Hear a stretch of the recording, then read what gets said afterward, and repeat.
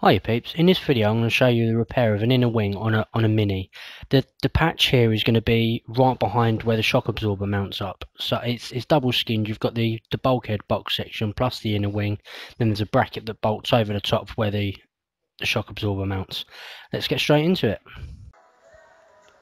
Starting off, we're just going to give it a very quick clean up. All I want to do is just break all the surface rust off just so I can make a template.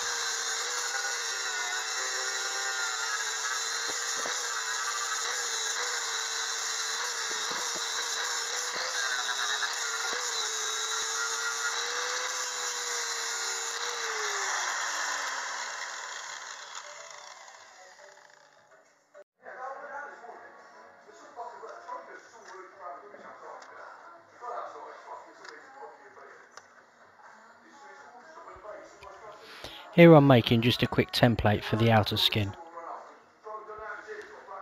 Strictly speaking, I could have got away with just measuring this plate out and then making it, but paper doesn't really cost anything. I had it to hand. It's easier to get the bolt holes exactly where they should be.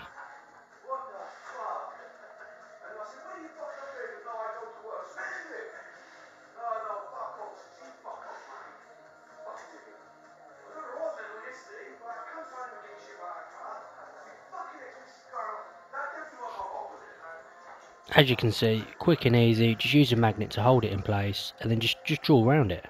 Nothing complicated, but the thing is, you know it's going to be perfect later on. I haven't got to mess around because it's there. I've drawn it from the actual panel.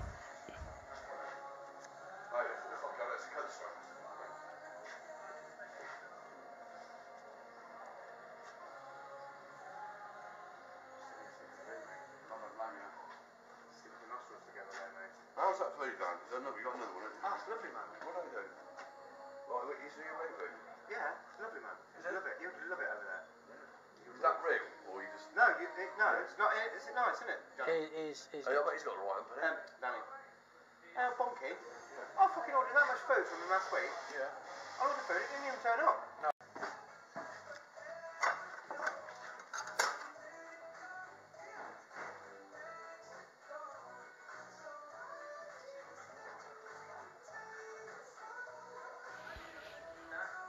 As you can see, all I did was transfer the template to some metal, cut it out.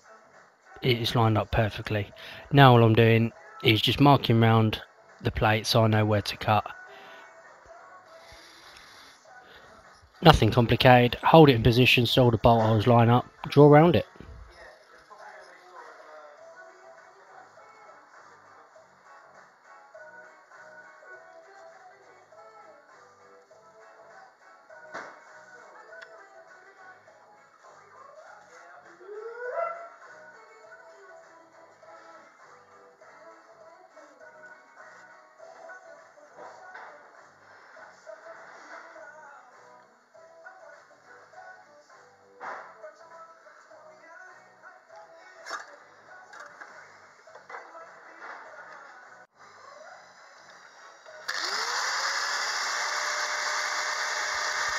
Here I am just cutting on the line. I'm being careful to stick to the line as close as possible so that way I've got an even gap all the way around my plate. I'm also being careful not to go too deep. As I said earlier, it is double skinned and I don't want to be cutting through the layer behind. All I want to do is take off this top skin.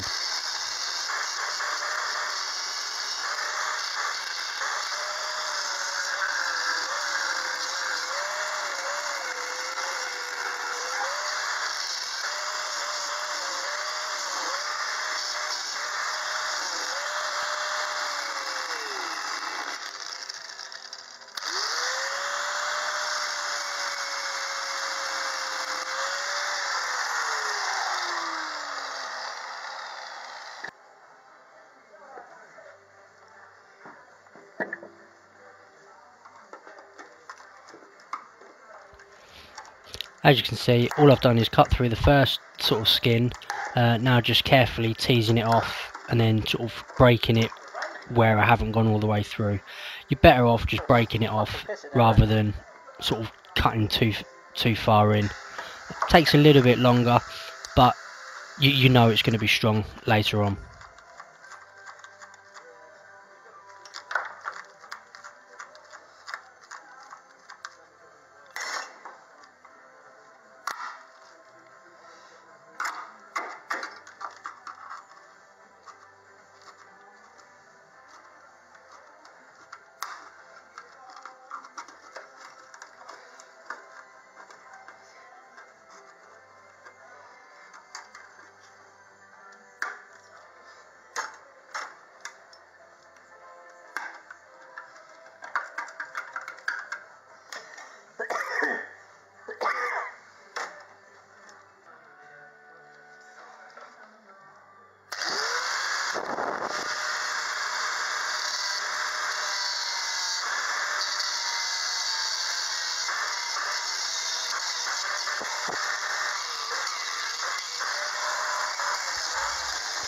What I'm doing here is I'm just cutting out all the rust. It is actually inside a box section that runs across the bulkhead of the Mini. So I'm taking it to the edges and again just prying it out with a screwdriver or a lever bar, whatever you've got to hand.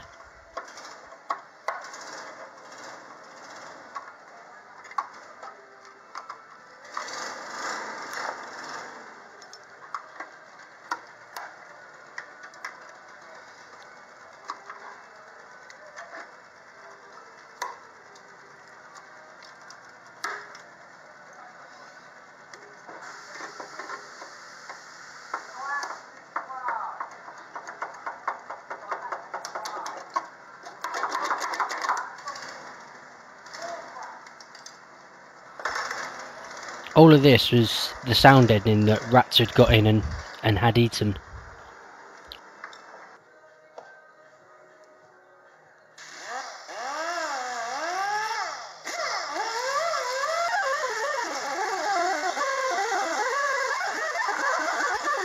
Here we are, just cleaning it all up, making sure we get all of the rust away. And then what we're doing is we're putting some etch prime on it. You make sure you get all of the rust out of there, cleaned up. Etch prime, in theory, it shouldn't come back.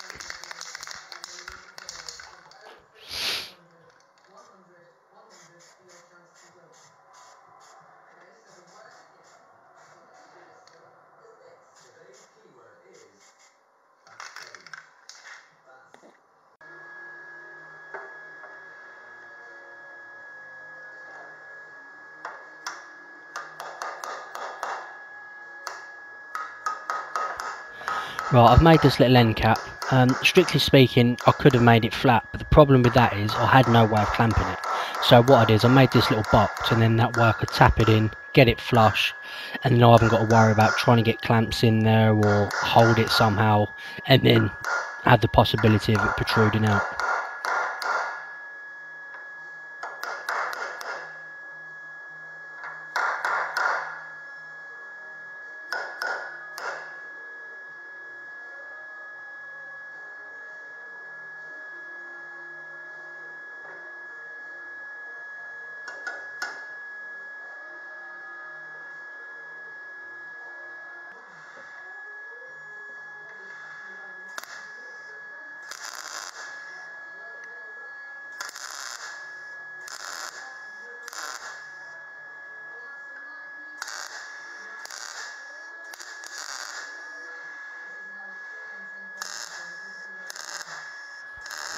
I tacked in the corners first because that way I know when I come to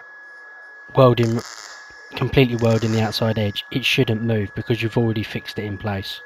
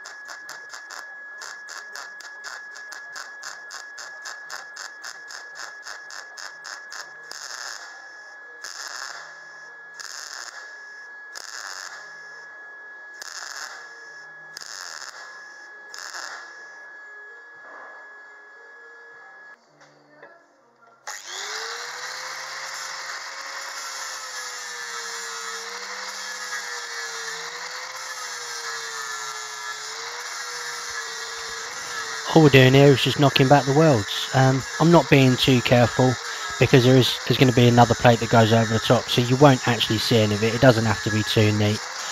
Normally when knocking back welds for a butt weld, you try and be careful so you don't see any ridges or you don't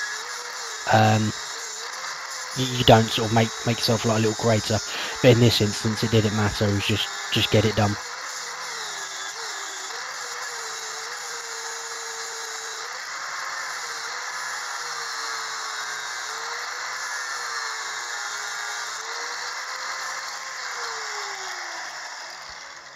Again, etch primer between the skins should prevent any further corrosion.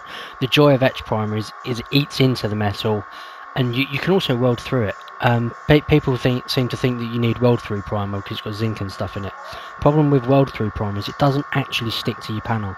It's great if for just doing little bits and bobs, but as a long-term thing, you're always better off using etch primer because it doesn't burn off, eats into the metal. Then you've got a permanent corrosion resistance.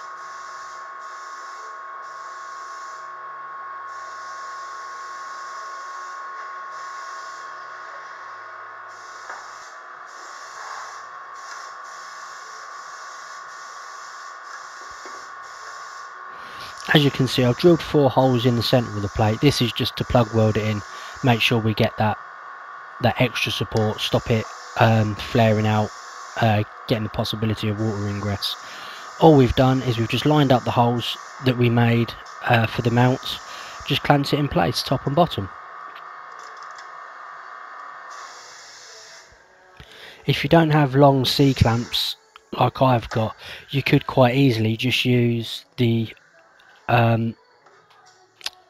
bolts that go for the shock absorber bracket and actually bolt it into place before you weld it.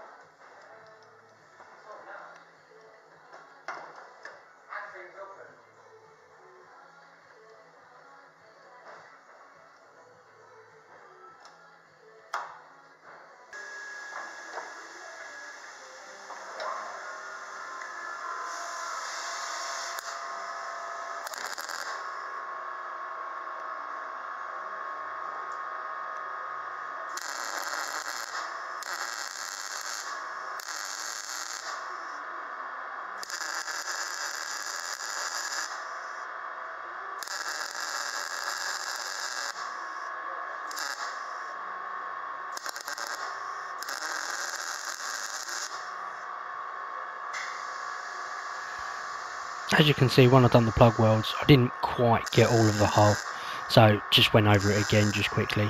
Don't really matter as long as it's secure. The time you've got the bracket for the shock absorber on, you won't see it anyway, but I just like to be thorough, make sure you've filled in all the gaps.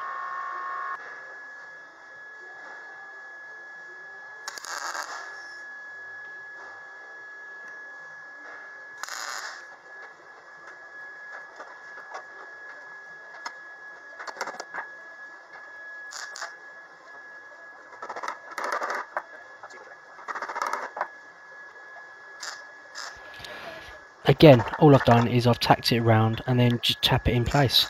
We want to make sure, as this is going to be visible, you want to make sure it's as flush as you possibly can before you weld it, because otherwise you're going to end up with a slight overlap with your welds.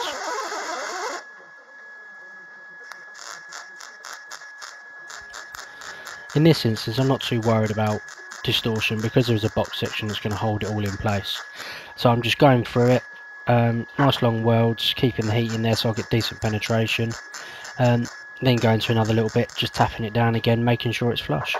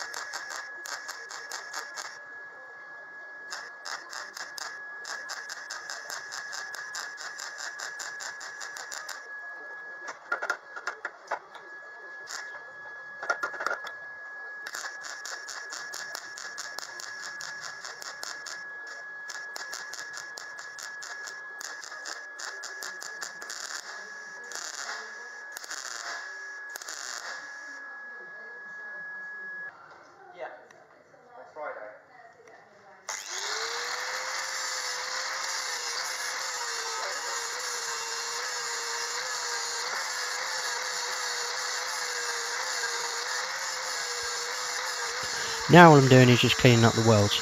I'm taking my time, I'm being careful not to make any gouges. I want it as flush as possible. As I said earlier, this bit is going to be visible. So, I mean, it will have some stone chip over the top, so you won't see it all completely. But, you know, be careful at this stage. Try not to put any gouges in, and you'll have a metal finish. You won't need any filler or anything else.